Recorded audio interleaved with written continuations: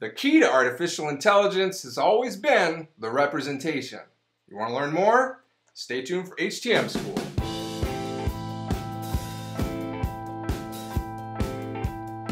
Hi, I'm Matt Taylor from Numenta and welcome to HTM School. I am really excited for this episode because this is the first time we're going to delve into the world of sparse distributed representations, or SDRs. So what's the big deal about SDRs?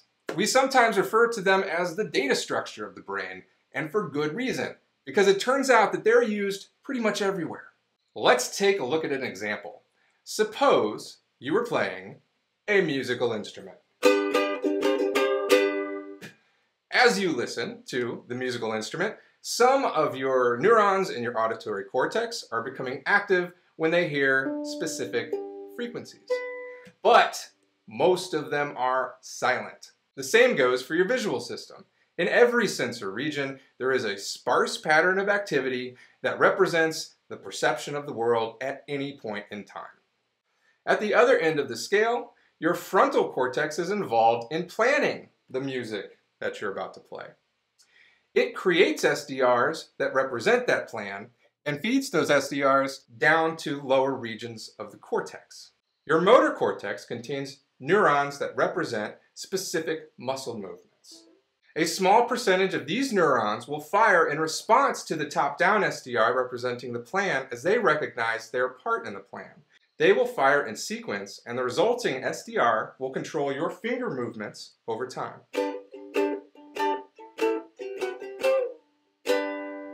Similarly, through SDRs, you predict how your muscle movements will create sound.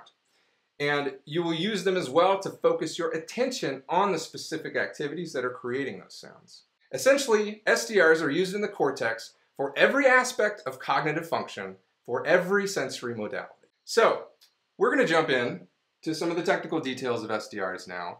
But first, I think I should go over a few terms. So let's look at this graphic and let me define a few things for you. First of all, I've been talking in previous episodes about bit arrays and representing them as grids or arrays of ones or zeros.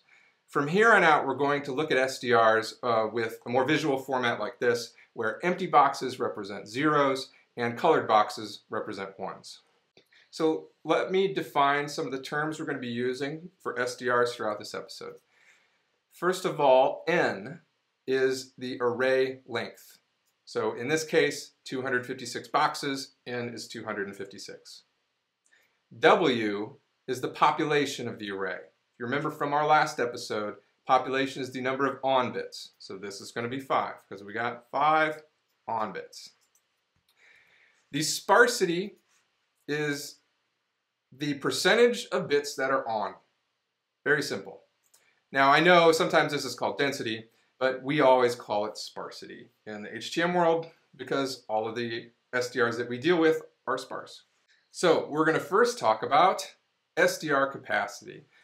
From the last episode, I talked about the capacity of a dense representation or a dense bit array. That formula was 2 to the power of the length of the array. In this case, it would be 2 to the 256 power. But when we have a sparse array and our number of on bits is restricted, the capacity formula changes a bit.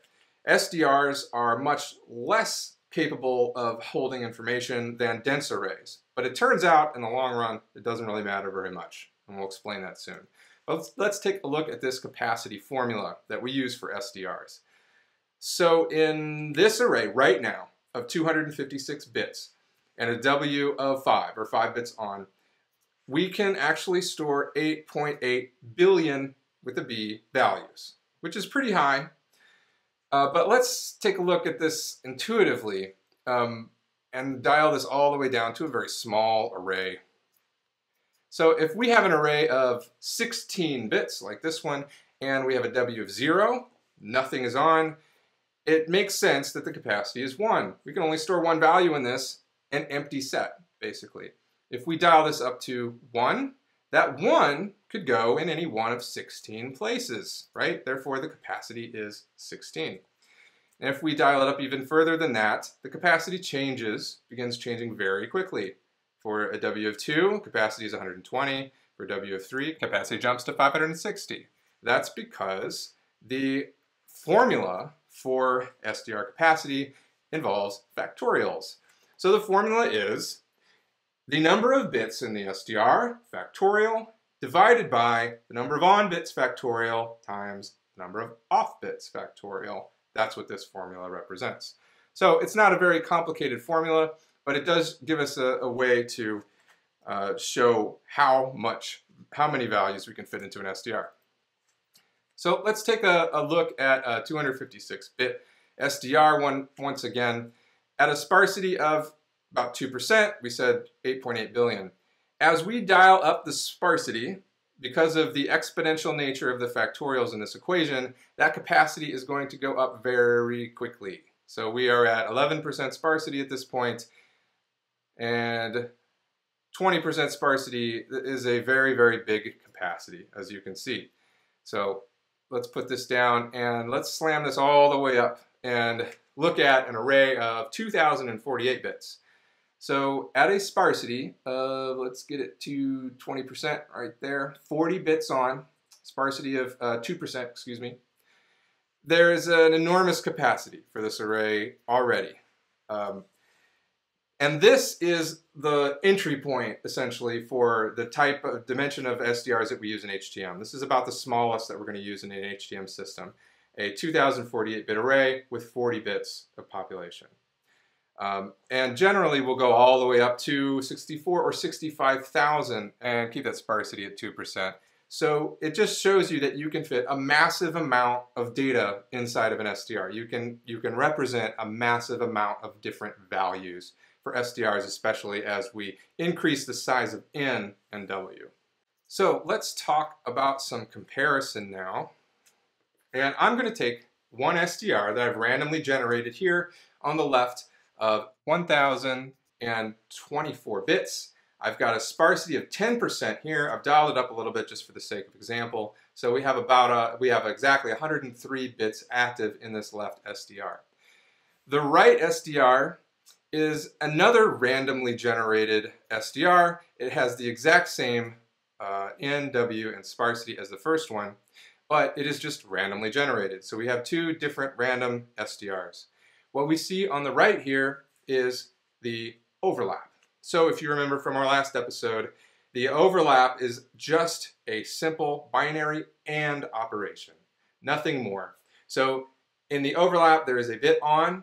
If in that exact same position in the two SDRs being compared, a bit was on in both of them. So we can see we have a much, much sparser array here. This overlap is just about 1% of the bits being on, and it represents where they are exactly the same. So this kind of gives you a similarity of the two SDRs that you're comparing. And we actually call this an overlap score, and we'll talk about that as we move along in the next episodes.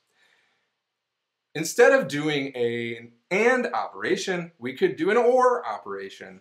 When we do an OR operation, we call it a union of these two SDRs. It's basically putting them on top of each other, right?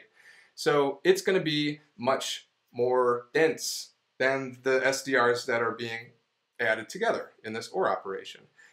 So if we've got a sparsity of 10% from each of the ones that we're adding together, we get a sparsity of about 20%. Though not quite 20% because there are some that are shared that are not getting counted twice. And then we can also see in this comparison view exactly which bits belong to the left SDR versus which bits belong to the right SDR.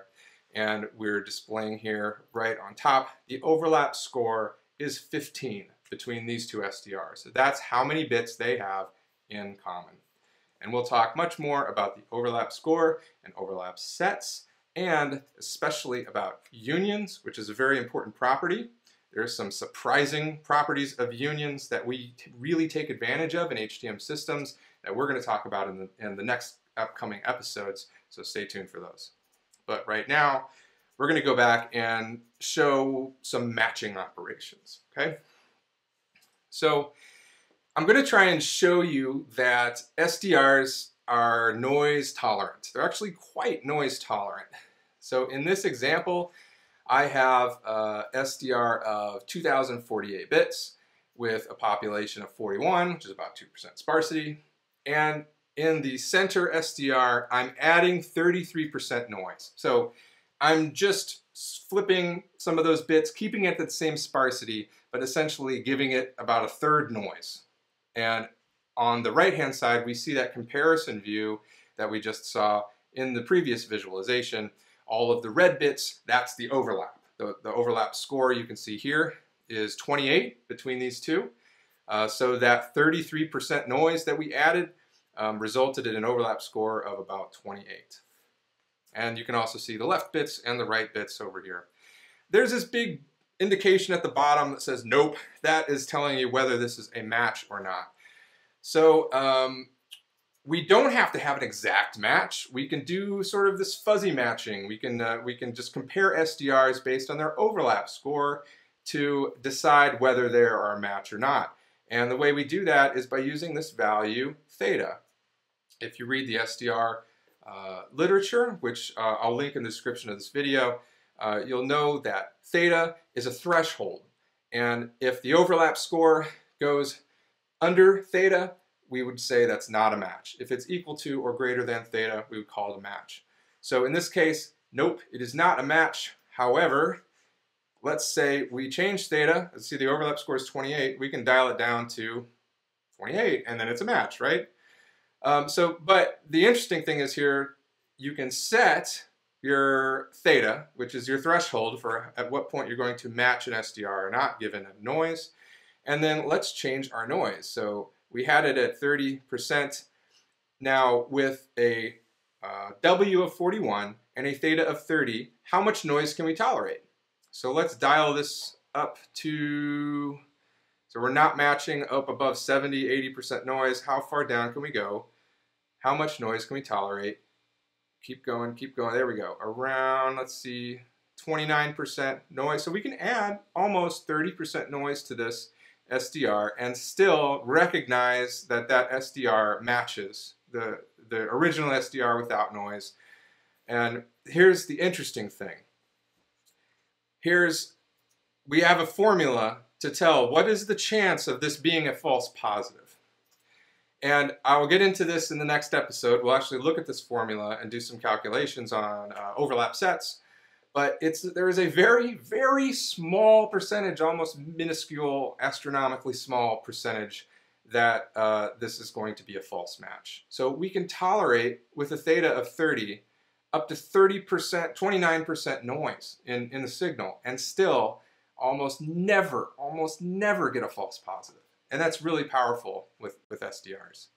So let's say if we go up to 50%, say we have a system that has 50% noise, how low do we have to go with this theta to get, there we go, 21. So if our theta is 21, we can be fairly confident that we can match it, and the chance of false positive is still 9.8 to the negative, to 10 to the negative 30 power. So that's still really small. So SDRs have a massive resistance to noise. It's one of their key properties. It's really important, and it's one of the things that makes your brain so intelligent as well.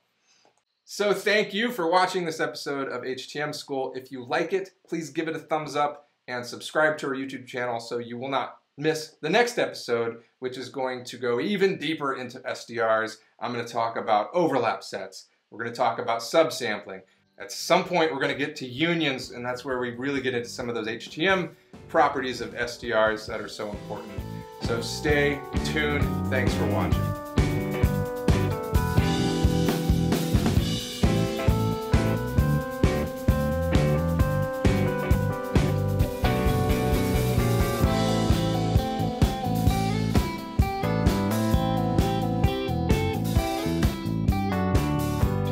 Want to learn more?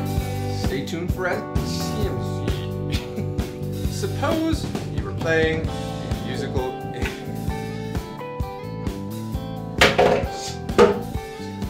an example. Suppose you're playing musical instruments. Some of neurons in your auditory cortex were your motor cortex.